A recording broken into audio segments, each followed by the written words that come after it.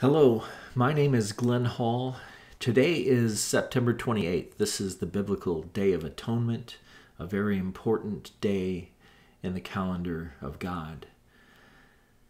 This is also part 31 of my series called The Mystery of the Beast. Today's video is a hard one to do. It is called The Bowls of Wrath. For the last couple of weeks at least, the Lord has had me looking at scriptures dealing with the day of wrath and the cup of wrath, the time of God's wrath.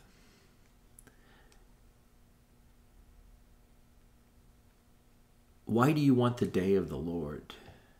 Prophets asked in the past. That day is darkness and not light. See, we have come now to the day of the Lord. And as you see, it is dark and not light. We see chaos everywhere.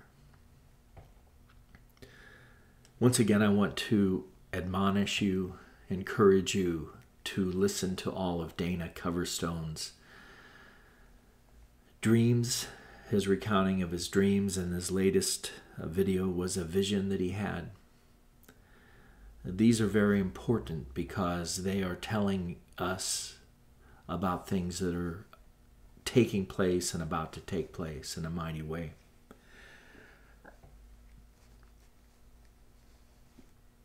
I don't think too many people yet have seen exactly where we are in history, exactly where we are.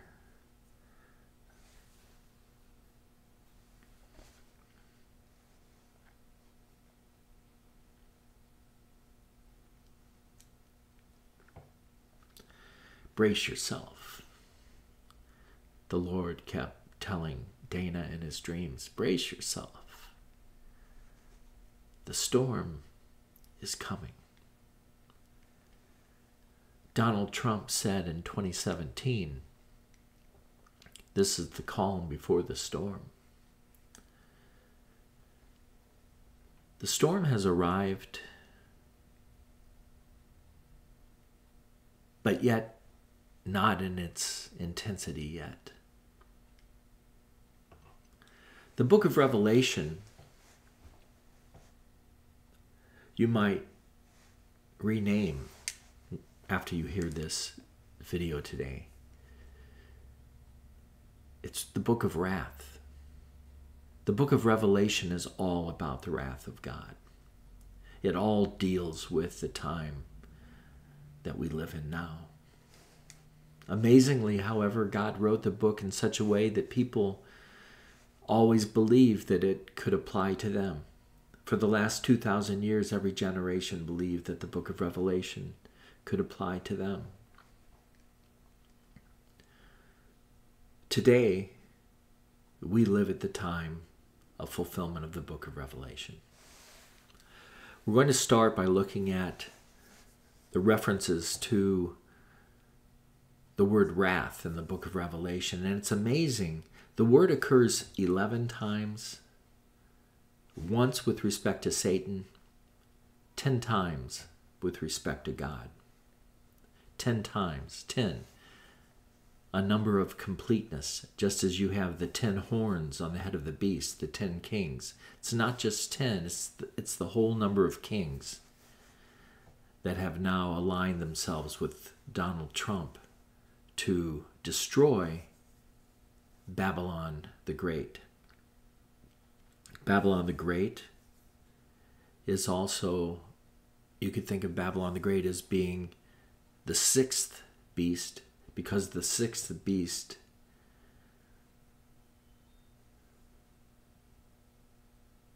is still alive. Anyway, let's get to Revelation chapter 6. Verse 12. When he, Jesus, opened the sixth seal, I looked, and behold, there was a great earthquake, And the sun became black as sackcloth. The full moon became like blood. And the stars of the sky fell to the earth, as the fig tree sheds its winter fruit when shaken by a gale. The sky vanished like a scroll that is being rolled up, and every mountain and island was removed from its place. Then the kings of the earth, and the great ones, and the generals, and the rich, and the powerful, and everyone, slave and free, hid themselves in the caves and among the rocks of the mountains, calling to the mountains and the rocks, "Fall on us, and hide us from the face of him who is seated on the throne, and from the wrath of the Lamb. For the great day of their wrath has come, and who can stand?" Who can stand?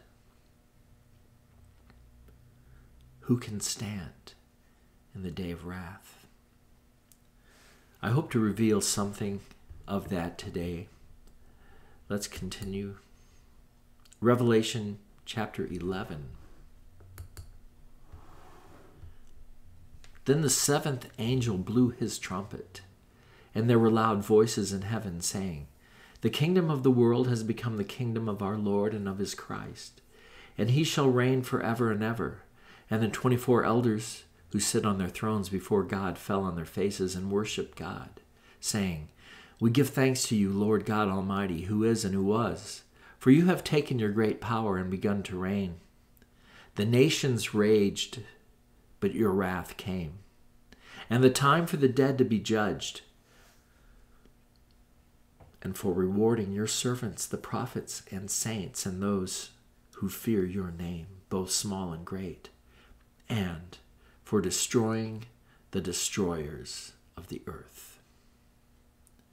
Then God's temple in heaven was opened, and the ark of his covenant was seen within his temple. There were flashes of lightning, rumblings, peals of thunder, an earthquake, and heavy hail.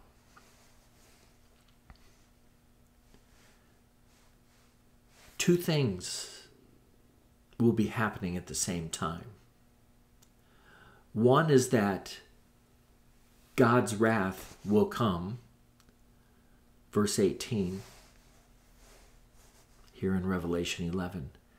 But at the same time, the time for rewarding your servants, the prophets and saints. The saints are the Kodashim. The saints are the overcomers. So the time of their reward happens at the time of God's wrath. It must be so. It must be so, because otherwise no flesh could remain alive on this earth.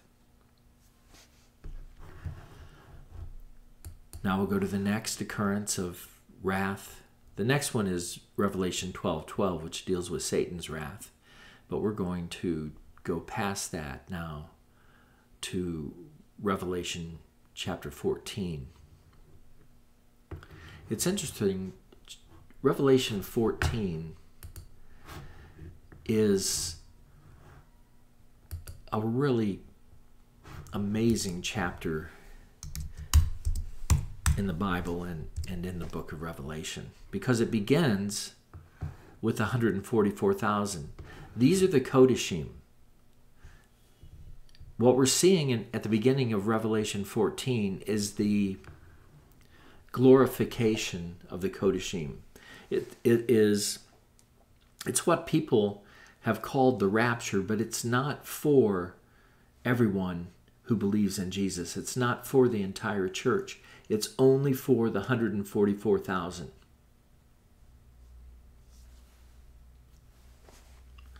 I'm thinking it will be my next video that I really get into the 144,000 in more detail.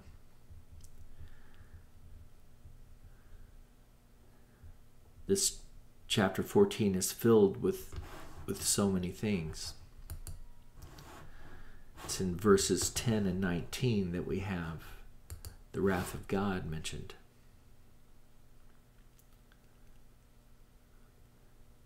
I'll read 8 here first. Another angel, a second, followed, saying, "Fallen, fallen is Babylon the Great, she who made all nations drink the wine of the passion of her sexual immorality." In this chapter, Babylon has fallen. But as we read in later chapters, we're going to see that Babylon has not yet fallen. So you have to see that the book of Revelation is not written in such a way as it goes from here and then here and then here in a timeline. It doesn't work that way. It's very important to see that. Verse 9 says, "And another angel, a third, followed them, saying with a loud voice, 'If anyone worships the beast and its image and receives a mark on his forehead or on his hand, he also will drink the wine of God's wrath, poured full strength into the cup of his anger, and he will be tormented with fire and sulfur in the presence of the holy angels and in the presence of the Lamb.'" And then we have the harvest of the earth, starting in verse 14. "Then I looked, and behold, a white cloud, and seated on the cloud one like a son of man, with a golden crown on his head and a sharp sickle in his hand. And another angel came out of the temple, calling with a loud voice to him who sat on the cloud, 'Put in your sickle and reap, for the hour to reap has come, and the harvest of the earth is fully ripe.' So he who sat on the cloud swung his sickle across the earth, and the earth was reaped. Then another angel came out of the temple in heaven, and he too had a sharp sickle. And another angel came out from the altar, the angel who has authority over the fire, and he called with a loud voice to the one who had the sharp sickle, 'Put in your sickle and gather the clusters from the vine of the earth, for its grapes are ripe.' So the angel swung his sickle across the earth and gathered the grape harvest of the earth and threw it into the great winepress of the wrath of God. And the winepress was trodden outside the city, and blood flowed from the winepress." As high as a horse's bridle for 1,600 stadia. Now remember, we're seeing parables here. We're seeing images. Things will not look exactly like this when it occurs. It's a picture of things that are about to occur, of God's wrath that's coming.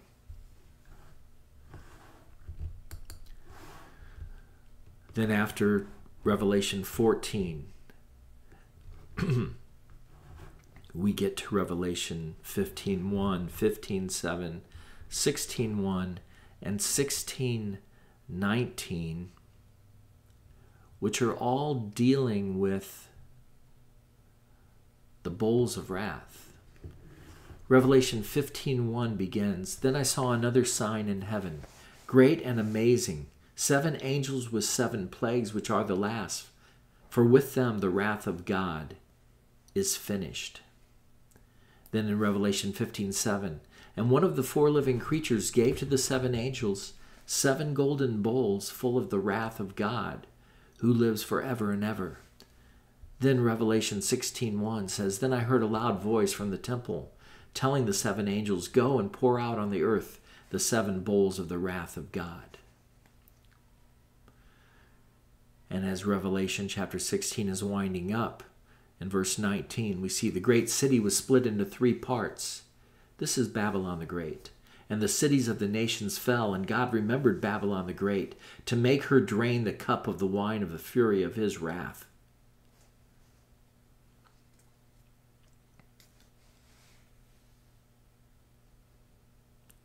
After this, after Revelation 16, you have Revelation 17 and 18 that are all dealing with the calling of the 8th head of the beast to destroy Babylon the Great, and then chapter 18 describing the destruction of Babylon the Great, and then chapter 19 showing the marriage supper of the Lamb, and then after that you have Christ returning, and from his mouth comes a sharp sword with which to strike down the nations, and he will rule them with a rod of iron. He will tread the winepress of the fury of the wrath of God the Almighty.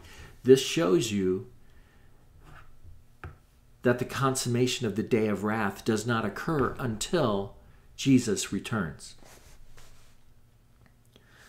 It's very important to see these things so that we understand something about the time that we're living in. Now, I want to take you to a chapter in the book of Jeremiah to begin to ready you for what is about to take place and what I'm going to do next. Jeremiah 25, verse 15 says this, "Thus the Lord, the God of Israel, said to me, Take from my hand this cup of the wine of wrath, and make all the nations to whom I send you drink it. They shall drink and stagger and be crazed because of the sword that I am sending among them. So I took the cup from the Lord's hand and made all the nations to whom the Lord sent me drink it.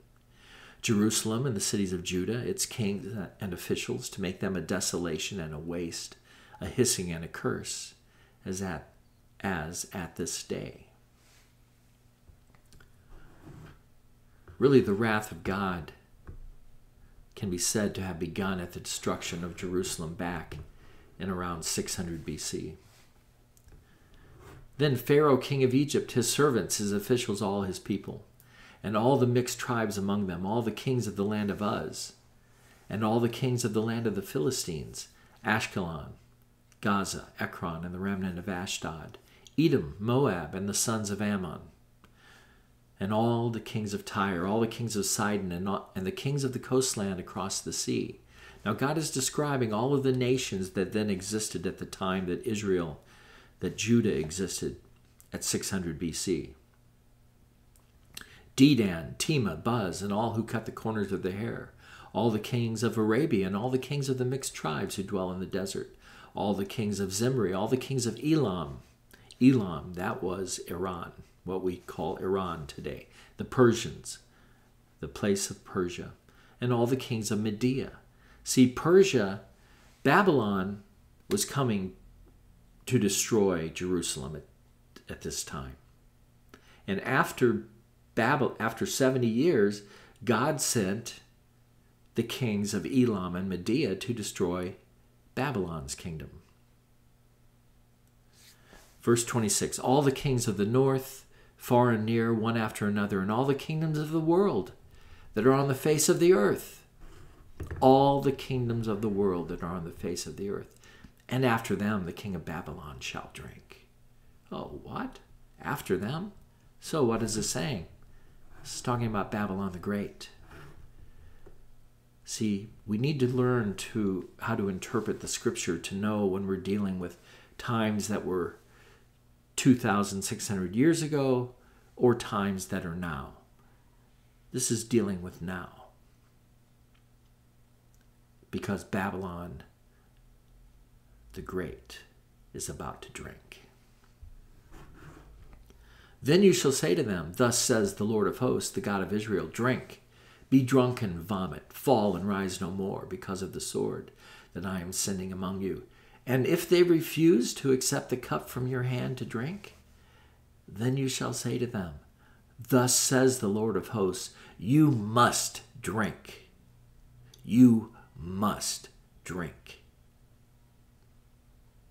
And that's the word of the Lord for today.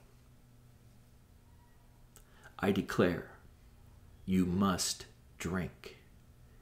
It is time.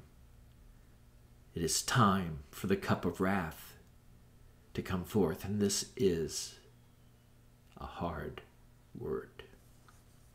"For behold, I begin to work disaster at the city that is called by my name. And shall you go unpunished? You shall not go unpunished. For I am summoning a sword against all the inhabitants of the earth, declares the Lord of hosts. You therefore shall prophesy against them all these words, and say to them, The Lord will roar from on high, and from his holy habitation utter his voice. He will roar mightily against his fold, and shout like those who tread grapes against all the inhabitants of the earth. The clamor will resound to the ends of the earth. For the Lord has an indictment against the nations. He is entering into judgment with all flesh, and the wicked he will put to the sword, declares the Lord. The wicked he will put to the sword, declares the Lord. The wicked he will put to the sword, declares the Lord. Have you seen the wickedness? foaming at the mouth as they kill the righteous? Have you seen the wicked? Jesus told us when they blaspheme the Holy Spirit, there is no longer any hope for them. They cannot be saved, either in this age or the age to come. But there is an age after that. Jesus wasn't speaking of that, and I'm not going to speak of it now. But they have passed the line of no return. They cannot repent. Do you remember when Rand Paul and his wife were attacked when they left the White House a few weeks ago? And his wife said that as she looked in their eyes, she saw nothing but hatred, that those people did not even see her and her husband as human beings. They would have killed her and Rand Paul. There was no love, there was no mercy. There was only blind hatred. Blind hatred of truth. And that's where the world now is. God has let it go this long so that people who are unconvinced would get off the fence.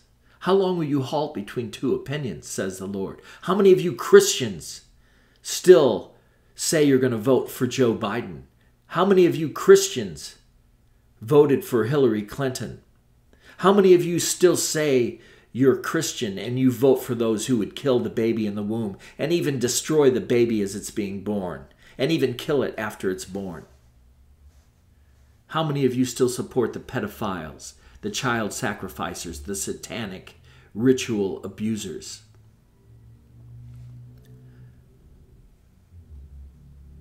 Come out of her while you still can, says the Lord, because if you don't, you will partake of her plagues and her judgments. And that time is now, and it's almost too late for you. Today is the day of atonement. Be atoned. Look to the blood of Jesus Christ and ask for wisdom. Ask for him to give you a spirit of understanding. Because I tell you, you have taken the mark of the beast and you don't even know it.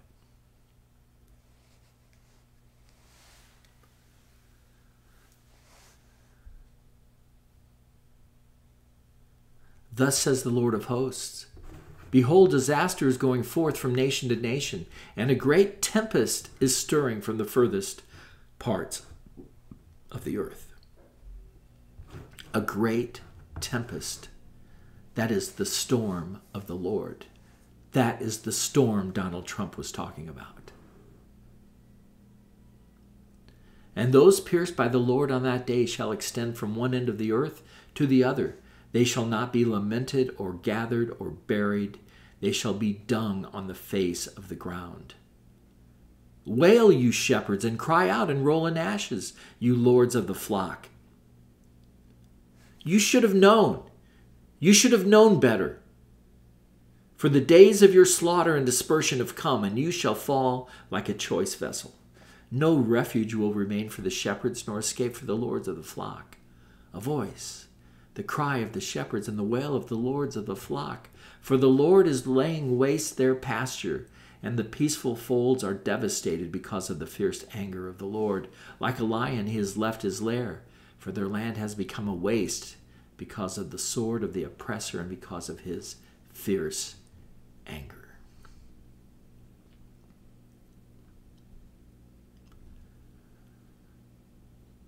Jeremiah chapter 25. Read it and reread it, beginning at verse 15. Now, for those of you who don't know, I have a website called Zadok.us, Living Waters. It's my teaching website. I have hundreds of articles on it. So if you feel like you need to learn some things about God and about the Word of God, about the Bible, I would encourage you to read some things as much as you can in the time left that you have. There is not much time left. But the reason I'm sharing it with you is, I don't have all knowledge. I don't understand all things. And suddenly I was seeing that the book of Revelation was full of things dealing with the day of wrath and the cup of wrath. And yet I considered, I don't even know how to interpret Revelation chapter 16, which is the chapter of the bowls of wrath. How can I teach on the day of wrath when I don't even understand the bowls of wrath? Well, the Lord brought to my recollection, to my mind, that I had posted many years ago things by Prophet J. Leland Earls. Click on that and read it all. Read it all. Because the church does not begin to understand what that man prophesied. And on that page that you will get to when you push that link is this page. Thy wrath is come. I will show you where that is just so you can find it. So if you push the link Prophet J. Leland Earls, then it will take you to this page, the prophetic writings of J. Leland Earls. Then you have to go down quite a while. He has a lot of writings, and they are well worth reading. Then he has this, Thy wrath is come. So that's what I clicked on in order to get this. And now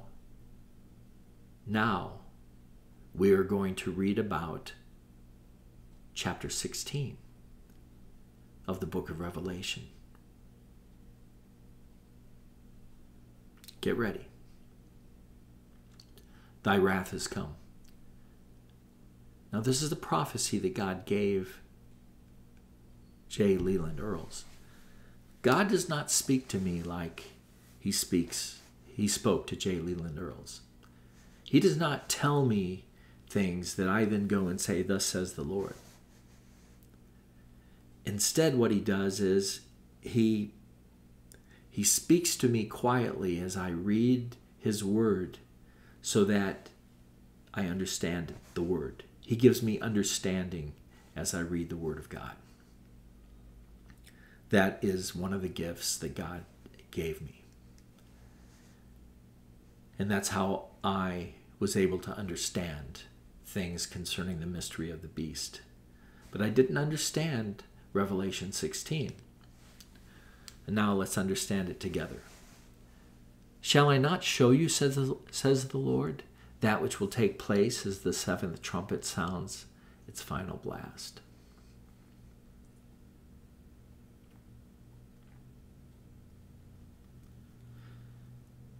We're there.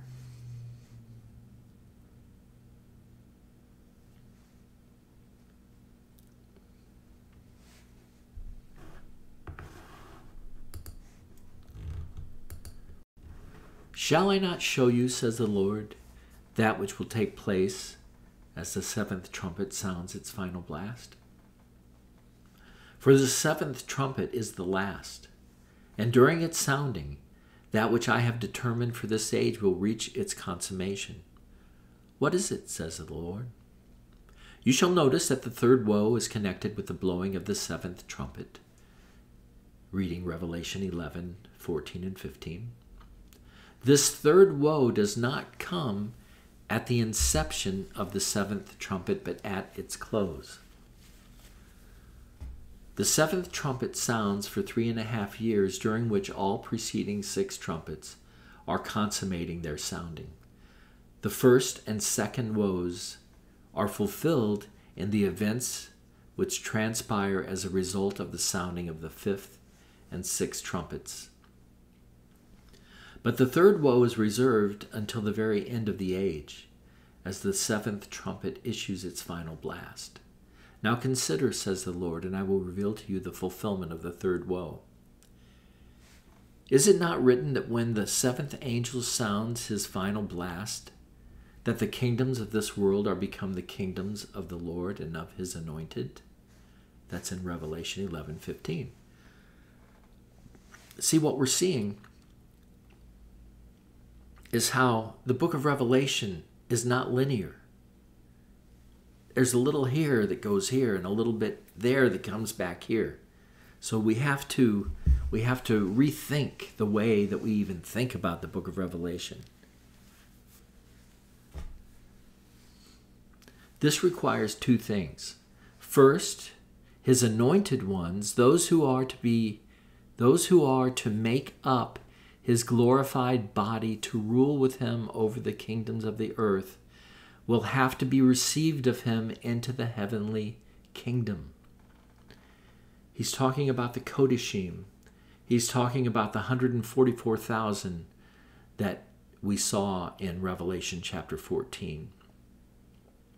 Secondly, all of the opposition to his rule will have to be completely eliminated from the earth so that he will be received by people who are crying out for his rule and who will welcome his return to take up the reins of government.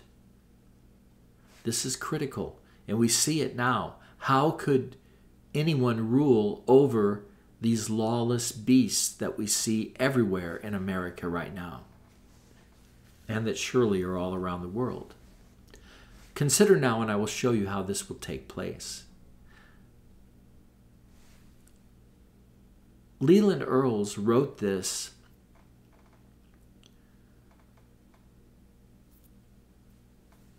over 50 years ago.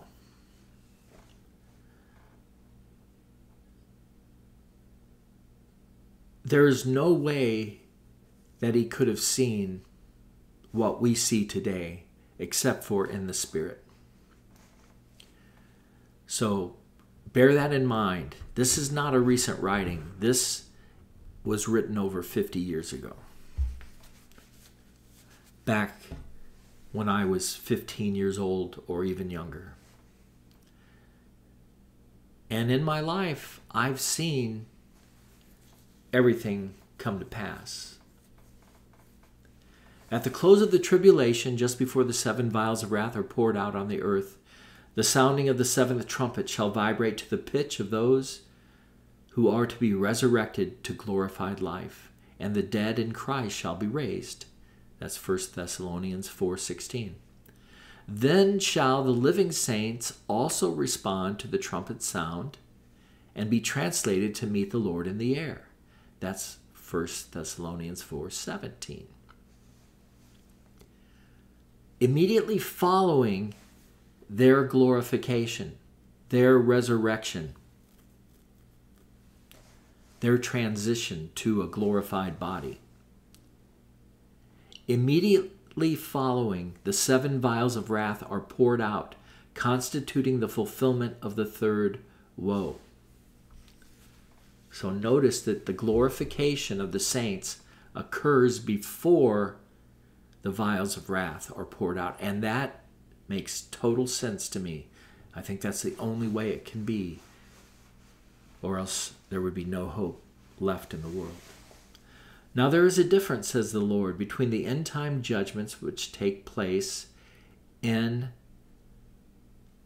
the overall end time period under the 6 trumpets and the final wrath which is poured out in fury and indignation by the 7 vials.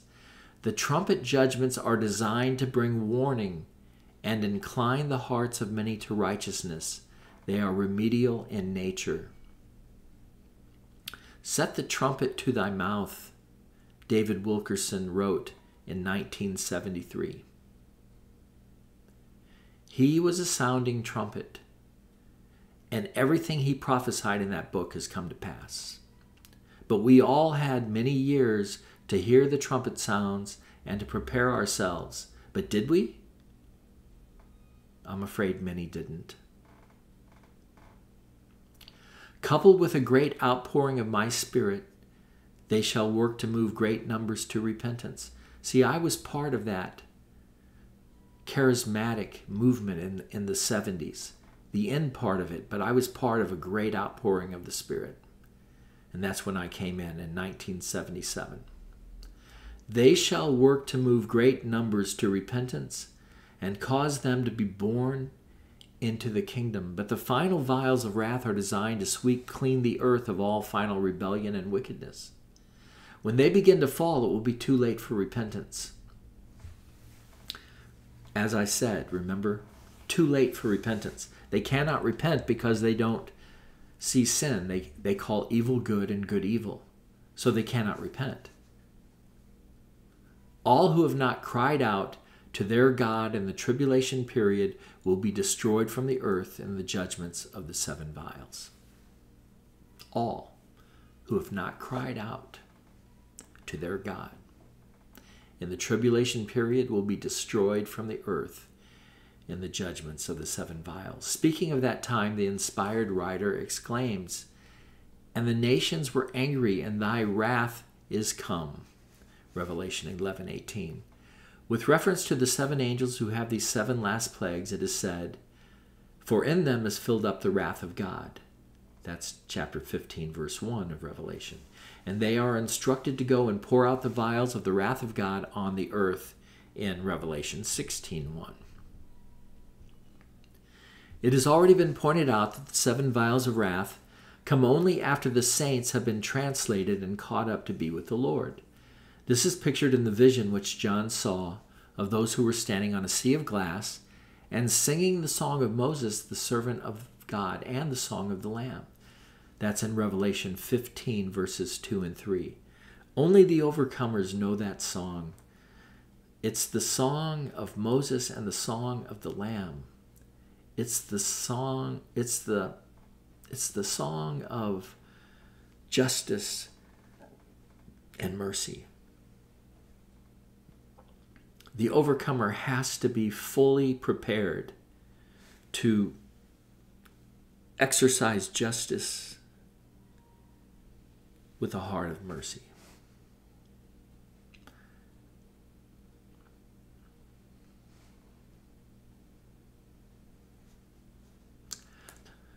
That's Revelation 15, verses 2 and 3. The song of Moses was sung by the Israelites after they have been completely delivered out of Egypt and from the power of Pharaoh. Egypt is a type of this world. Even so shall I deliver a great host in that day, by causing them to be taken out of the world and translated from that which is earthly to that which is heavenly. They shall then be taken into the highest heaven and introduced to the Father in the temple of heaven. At the same time, the 7 angels will be pouring out their vials of wrath upon the earth. This is why the temple is seen as being opened in heaven as these things are ready to be fulfilled. That's in Revelation 11:19 and 15:5.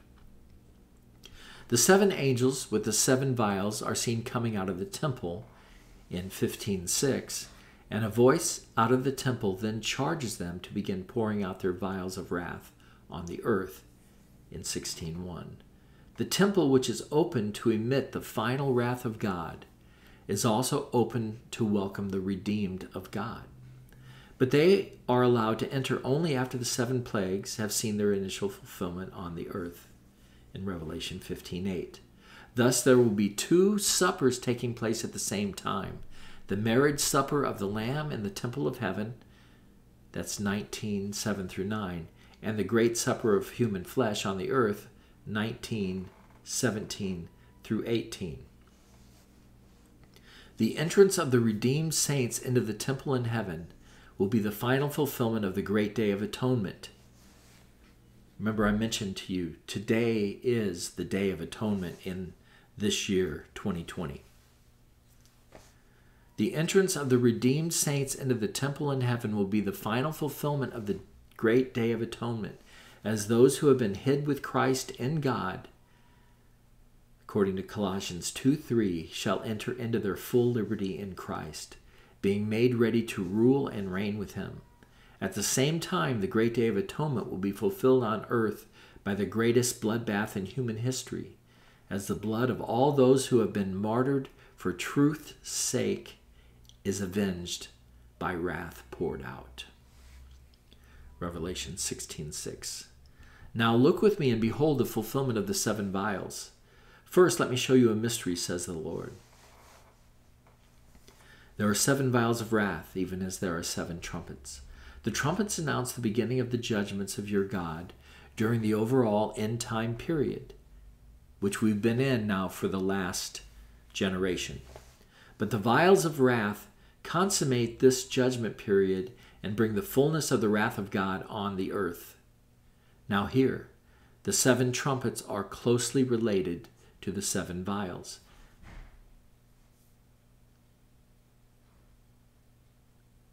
As a matter of fact,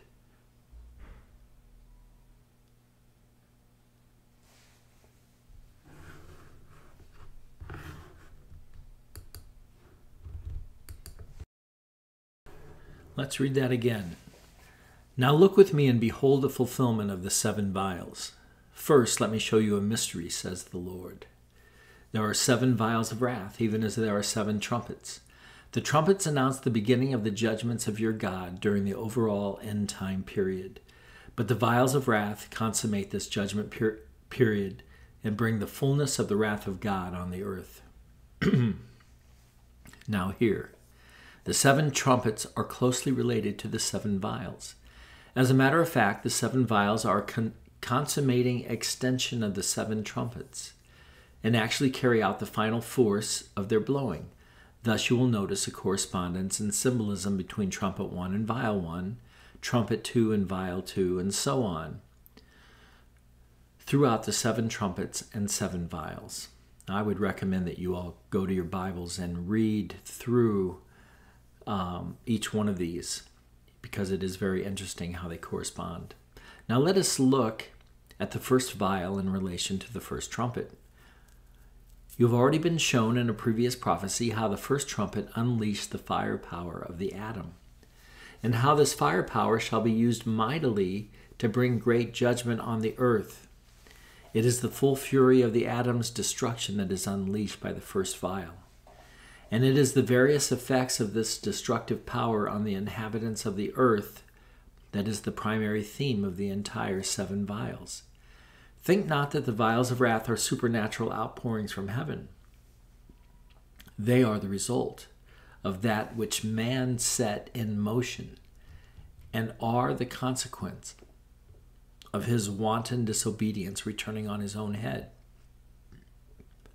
All the vials are implemented in and through men.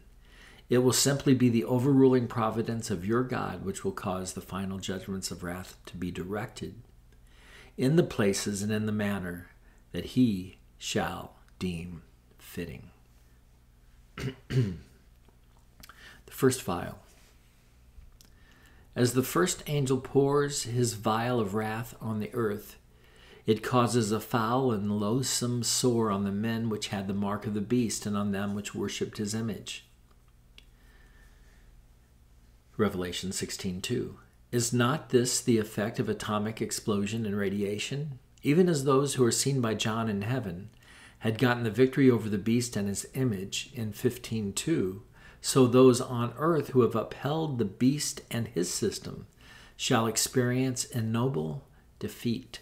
Atomic bombs shall be used by several nations in the final battle of the ages. The earth shall reel to and fro under the impact of these immense explosions. See Isaiah 24:20. Thus it will be fulfilled that I shall destroy those who are destroying the earth, according to Revelation 11:18. The word translated destroy would be more accurately translated corrupt or through corrupt. It refers to the contamination of the earth's atmosphere with atomic radiation.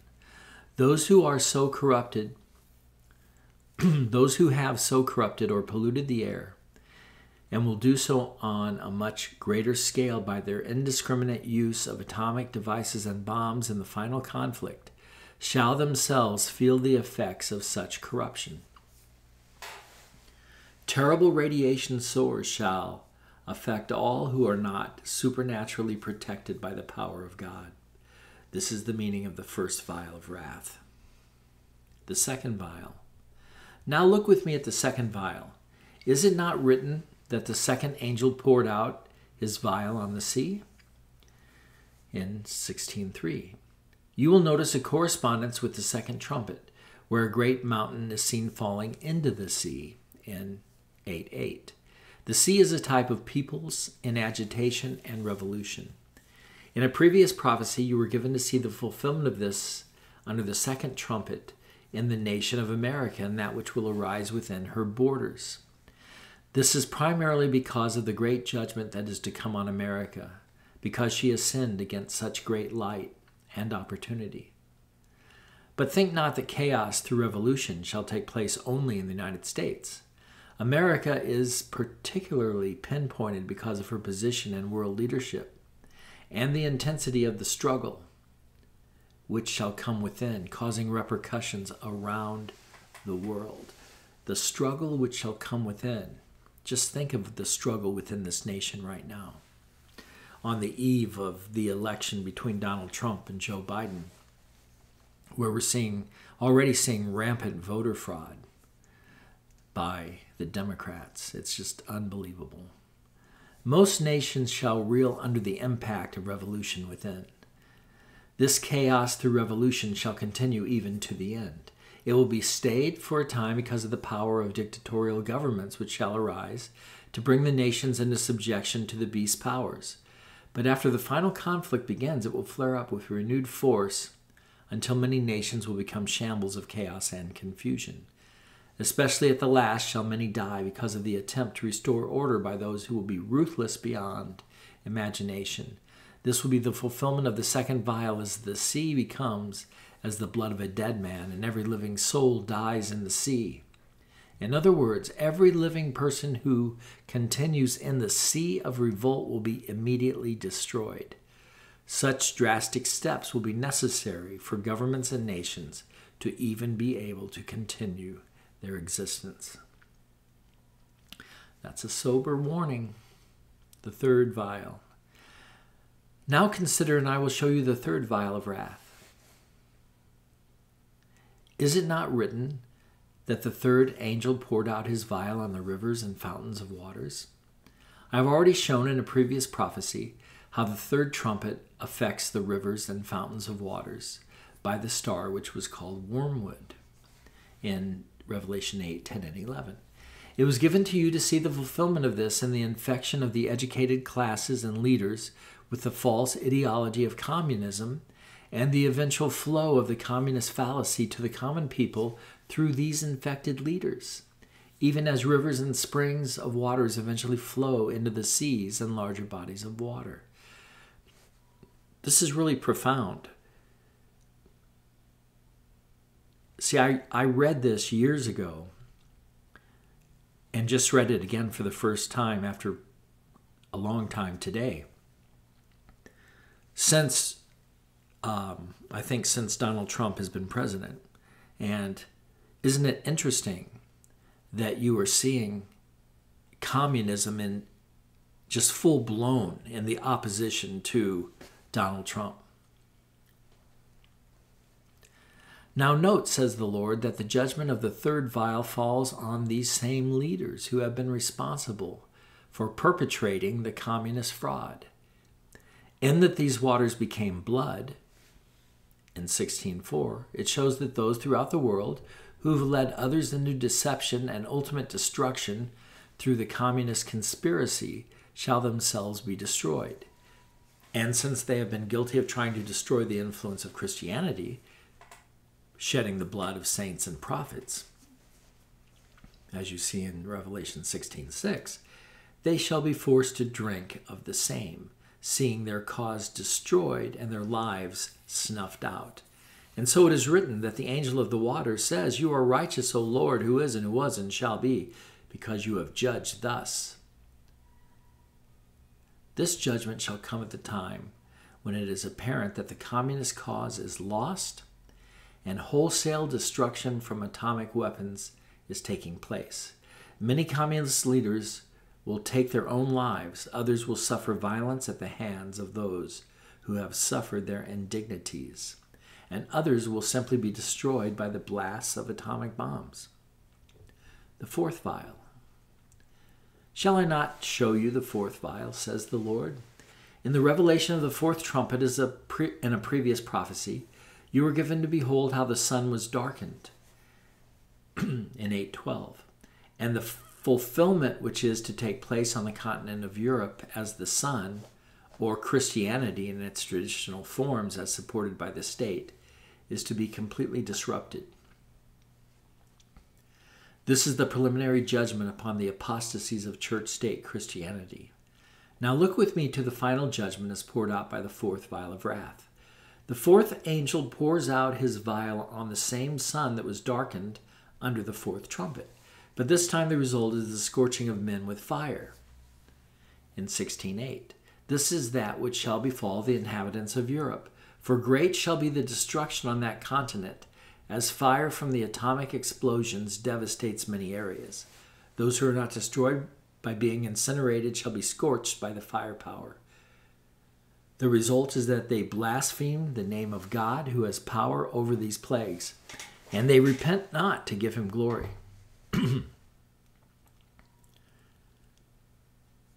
In 16:9, those who have not repented during the judgments of the tribulation period remain unrelenting in their obstinacy to the end. The fifth vial. Now you will notice, says the Lord, that the fifth angel pours his vial on the seat of the beast. As shown you in a previous prophecy, the fifth trumpet brought about the release of numerous hosts of Satan from the pit.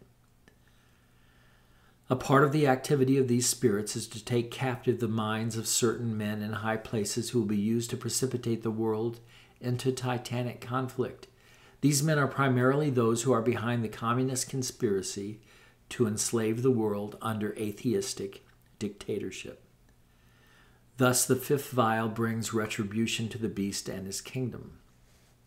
In 16:10, especially shall those who have held out in stubborn support of the beast of communism and its image of world socialist government be the object of wrath from on high. The Lord your God shall providentially cause certain events to turn against the communist purveyors of anti-God society just when they think that they are going to succeed in their quest for world domination. That was 2016. That's exactly what happened in 2016 with the election of Donald Trump. And that's why they hate him so much, because they knew he was not going along with them and would not go along with them. For my spirit will be working mightily, especially in the Christian nations of the West, and mighty miracles will be performed, which will cause consternation to enter the hearts of the world government forces. In the process of time, a split will develop between the East and the West, which will lead to inevitable conflict. All-out war will be the result. Look at what's happening today with respect to America and China. All-out war will be the result. Men's minds will have been so completely taken captive by Satan that they will not turn back from a war in which there can be no decisive winner. But I will cause the tide of battle to be turned against the beast nations, and they shall be caught in a web of their own making. Then shall the full fury of atomic destruction fall on them, as I cause those nations of the West who have extricated themselves from the beast system to use secret maneuvers that are made known to them through my special messengers. So that will be through angels or through the Kodashim, who will have been glorified by this time. For truly I say to you, this turning back of the beast empire to complete destruction shall begin shortly before my saints are taken to me. Then shall it consummate in full fury, as the vials of wrath are poured out following the lifting of my saints out of the world. Thus it is written that the kingdom of the beast was full of darkness, and they gnawed their tongues for pain. In 16:10, the darkness will be both literal and symbolic. Total power failures will bring much literal darkness, and the symbolic darkness will be the total despair coupled with anguish and intense suffering because of the bitter hatred and resentment which will arise in the hearts of those who have been completely sold out to their depraved ways. It is said that they blasphemed the God of heaven because of their pains and their sores, and they repented not of their deeds. Revelation 16:11. The sixth vial. Now look to me, says the Lord, and I will show you the mystery of the sixth vial of wrath. The sixth angel poured out his vial on the great river Euphrates, and the waters thereof were dried up, that the way might be prepared for the kings of the east, according to 16, verse 12. In the previous prophecy on the trumpets, you were shown the loosing of the four angels who were bound in the river Euphrates, and the eventual going forth of armies because of this. The going forth of armies from the lands of the east is symbolically pictured in the scripture by the overflow of the banks of the river Euphrates. For example, see Isaiah 8, verses 6 through 8. Therefore, the drying up of the waters of the Euphrates as a result of the sixth vial being poured out would indicate the turning back of armies to their destruction. Before this is accomplished, there is the gathering together of the armies of the east, as well as all armies, to a place called Armageddon in 1616. Although the city of Megiddo, to which the expression Armageddon refers, was situated on the edge of the great plain where many great battles were fought in ancient times, the end-time gathering is primarily symbolic. It's the battle for the mind. What happened at one of the battles at Megiddo was when Jael pierced the skull of the king. Maybe Jabin. It was a king that had fought against Israel, and a woman brought victory and put a spike to his temple and drove it through. Symbolic of Christ crushing the skull of Satan. It's the battle for the mind. Armageddon is a symbolic appellation of the final conflict of the ages. We have been involved in the battle of the mind. MK Ultra and all the evils that have come with that, and all of the propaganda that has gone forward in these last years to deceive us, has all been a battle of the mind. And only those who have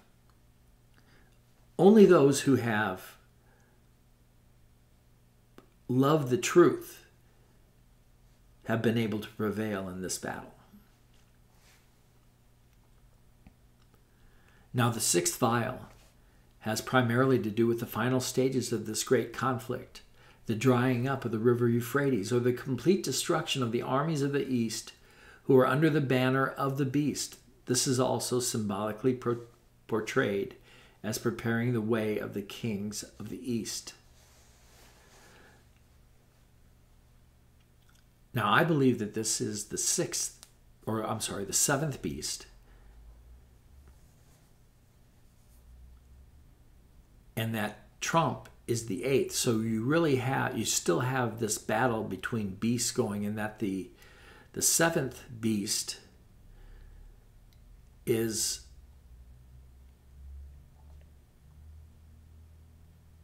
you could think of in terms of Babylon the Great.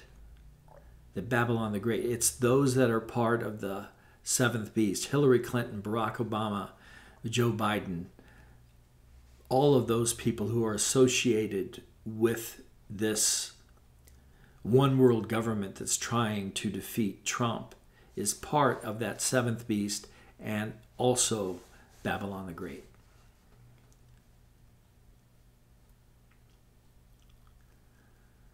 I'm going to start with that paragraph again. Now, the sixth vial has primarily to do with the final stages of this great conflict, the drying up of the river Euphrates, or the complete destruction of the armies of the east who are under the banner of the beast.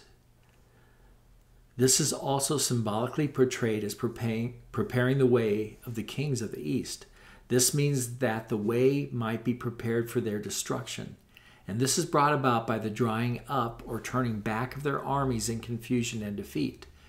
Now note, says the Lord, in order to present a more complete picture of the how and why of this final conflict, the inspired apostle is given to see that which has led up to this final conflict and the forces which have been instrumental in gathering the nations to battle.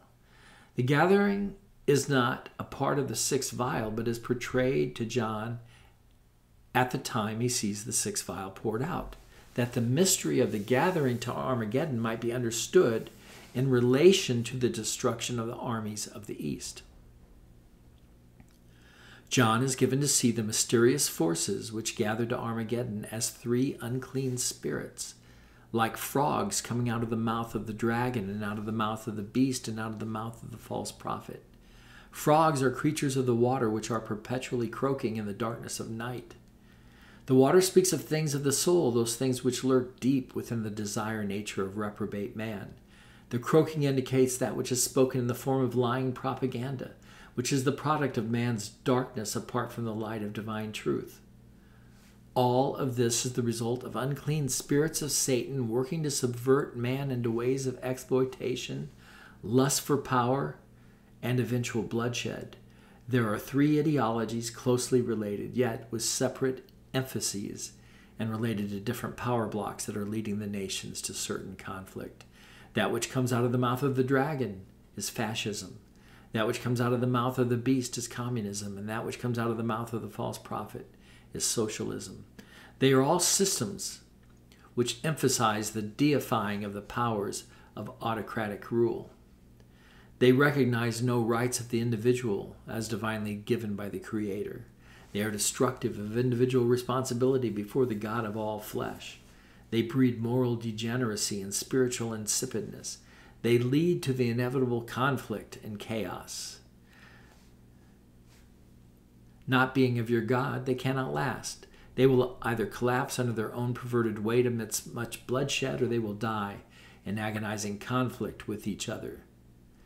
The inspired apostle says they are the spirits of devils working signs which go forth to the kings of the earth and of the whole world to gather them to the battle of that great day of God Almighty in 1614. So think in terms of what you're seeing these days. Antifa, Black Lives Matter. They are fascist, communist, totalitarian groups of people who think nothing of killing and destroying. Now when, says the Lord, is that great day? If it can be shown when that great day of the Lord is, then the time can be revealed when the gathering of the nations of Armageddon intensifies its pace. The symbolic gathering of the nations has been going on now for many years, ever since the implementation of the ideologies mentioned began in earnest. Okay, think in terms of the First and Second World Wars, and then of the Cold War, and all of the propaganda that we have heard in the last 70 years. MK Ultra, CIA, think in terms of the false flag attacks, 9/11, the landing on the moon, so many things. Thus, from one perspective, the day of the Lord has already begun to dawn. Now, remember, he said this back in around 1967. So, it's more than begun to dawn now, all right? But there is a specific point at which it can be said that the day of the Lord has arrived. When is it, says the Lord? The key is found in the scriptural statement following the reference to the great day of God Almighty. It is as follows: Behold, I come as a thief. Blessed is he that watches and keeps his garments, lest he walk naked, and they see his shame.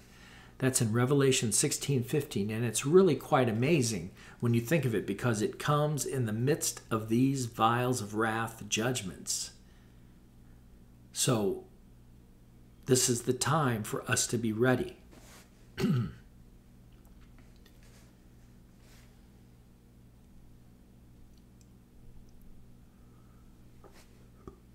Is it not written that the day of the Lord so comes as a thief in the night? 1 Thessalonians 5:2. Thus it is written that both the Lord Jesus and his day come as a thief. It has already been revealed to you in a previous prophecy that the Lord's coming is synonymous with the blowing of the seventh trumpet.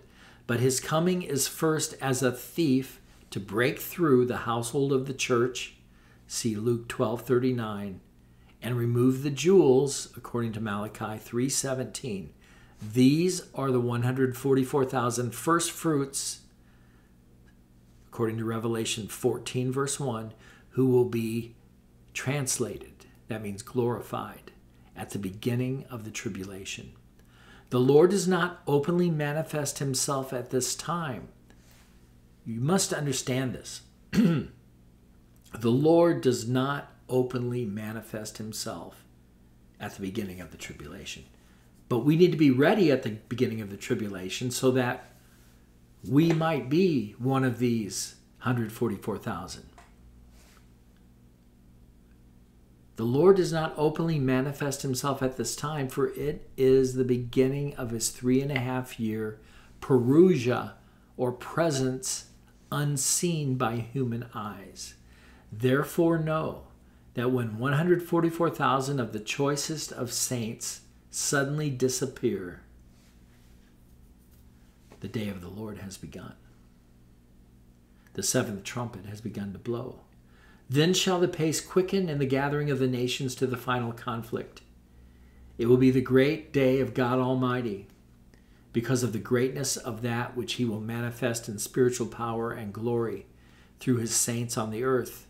And it will also be great because of the exceeding greatness of his might, which shall be unleashed in the atom's awesome firepower.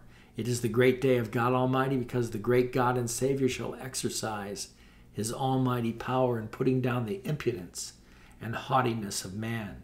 For is it not written that, quote, the day of the Lord of hosts shall be on everyone that is proud and lofty, and on everyone that is lifted up, and he shall be brought low. Is it not also written that the Lord alone shall be exalted in that day? That's Isaiah 2, verses 11 and 12. Having seen the armies of the beast turned back by the drying up of the river Euphrates as a result of the sixth vial, there yet remains in this prophetic picture just the last agonizing phase of the atomic holocaust, which rages through the 7 vials of wrath. Armageddon, which symbolically denotes the entire East-West conflict, both during the tribulation consummation of the trumpets and the final vials of wrath, will then be over. When the seventh angel pours out his vial into the air, there comes a voice out of the temple of heaven from the throne saying, "It is done." In 16:17. This is because the seventh vial is synonymous with the visible return of the Lord. It is his personal return that causes the final wrath to be poured out.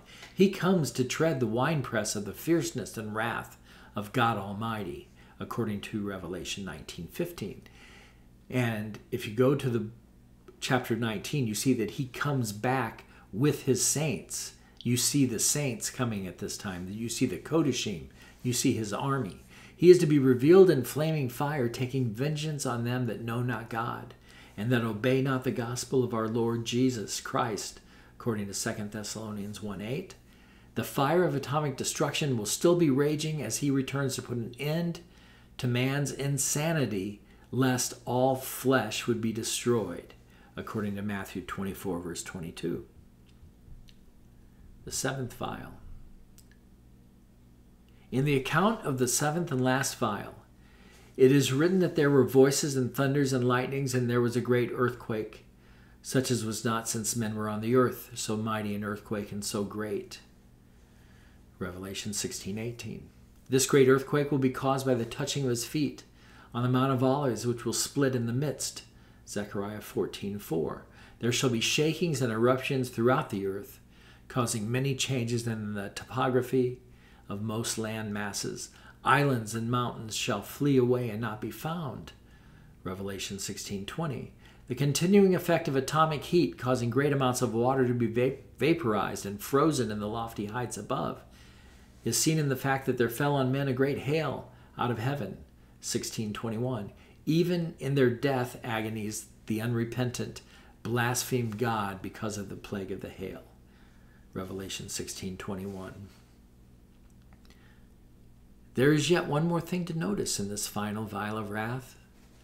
The scripture says the great city was divided into 3 parts, and the cities of the nations fell. And great Babylon came in remembrance before God to give to her the cup of the wine of the fierceness of his wrath. Remember now Jeremiah chapter 25. Last of all Babylon shall drink. The city, which is divided into three parts, represents the three aspects of the worldwide system of Babylon: the religious, the political, and the commercial. Babylon is the symbolic designation of all that is of man, his ways, and his works. And as I've taught in my series on the mystery of the beast, man's ways and works that were inspired by Satan. It is the satanic government that rules the earth. That which is of man always brings tyranny and oppression in one way or another. For millennia, man has suffered the inhumanity of man by means of the iniquitous systems known as Babylon. Therefore Babylon is remembered and must drink of the wine of his wrath.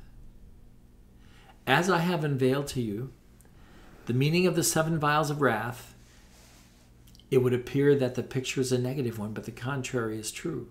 The overtones are definitely positive. Consider, says the Lord, what you would do if you wanted to build a beautiful building on a certain site, yet the site is cluttered with the remains of an old, broken, and decayed building with much rubbish and debris accumulated. Would you not tear down the old building, burn its remains, and clear away the rubbish and debris? Man's ways and man's Babylonian systems, as well as rebellious man himself, is represented by the old building, broken and rotten to the core, unredeemable in his present state. I have purposed to usher in a golden age of righteousness and peace, a society builded by God and not by man.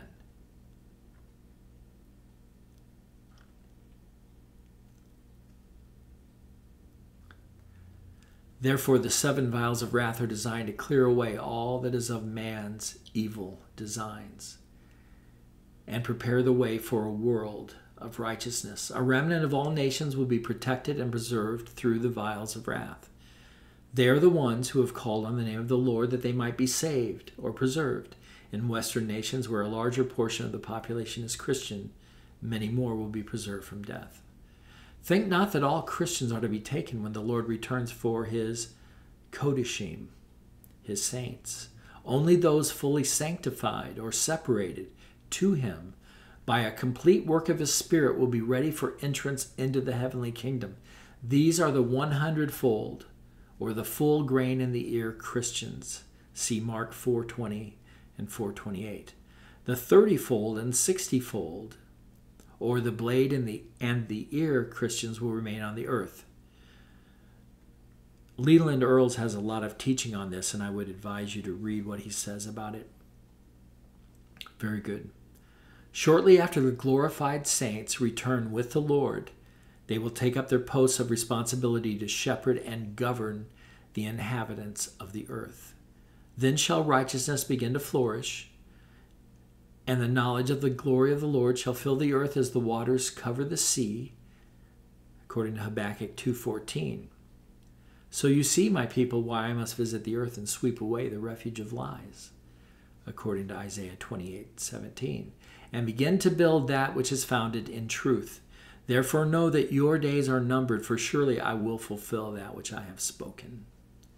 End of Leland Earls' prophecy.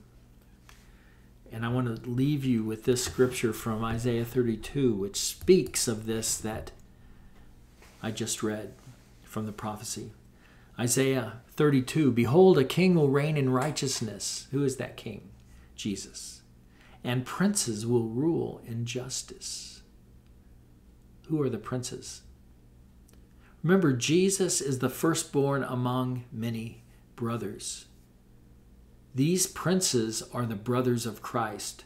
These princes are the kodashim. These princes are the first fruits.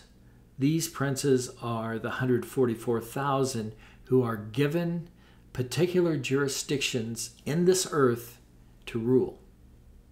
Some with 1 city, some with 10. Each will be a hiding place from the wind, a shelter from the storm. Each what? Each prince. See, behold, a king will reign in righteousness, and all the princes will rule under the authority of that king, King Jesus. and each prince will be like a hiding place from the wind, a shelter from the storm, like streams of water in a dry place, like the shade of a great rock in a weary land. Then the eyes of those who see will not be closed, and the ears of those who hear will give attention for a change. The heart of the hasty will understand and know, and the tongue of the stammerers will hasten to speak distinctly. The fool will no longer be called noble, nor the scoundrel said to be honorable. Today we call all the politicians and all the judges the honorable so-and-so, and many of these men are not honorable. The fool will no longer be called noble, and the scoundrel will no longer be said to be honorable. For the fool speaks folly, and his heart is busy with iniquity, to practice ungodliness, to utter error concerning the Lord, to leave the craving of the hungry unsatisfied, and to deprive the thirsty of drink. As for the scoundrel, his devices are evil. He plans wicked schemes to ruin the poor with lying words, even when the plea of the needy is right. But he who is noble plans noble things, and on noble things he stands. That's the Kodashim. The time has now come. The Kodashim are about to be glorified. Those who have died before will be raised from the dead first, and then those who are alive and are left, as Paul says, will be glorified and meet the Lord in the air. The Kodashim will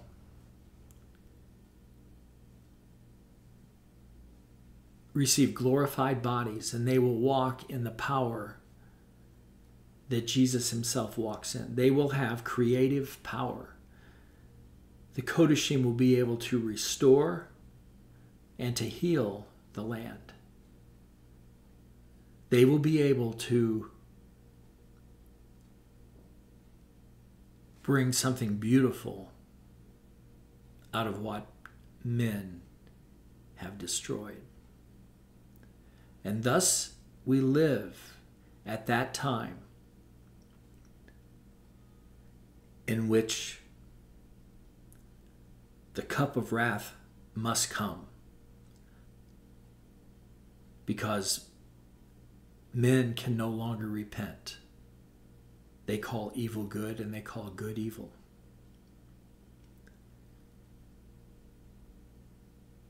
And they have to be destroyed so that the kingdom of God can then be raised up in righteousness, in holiness, and in justice.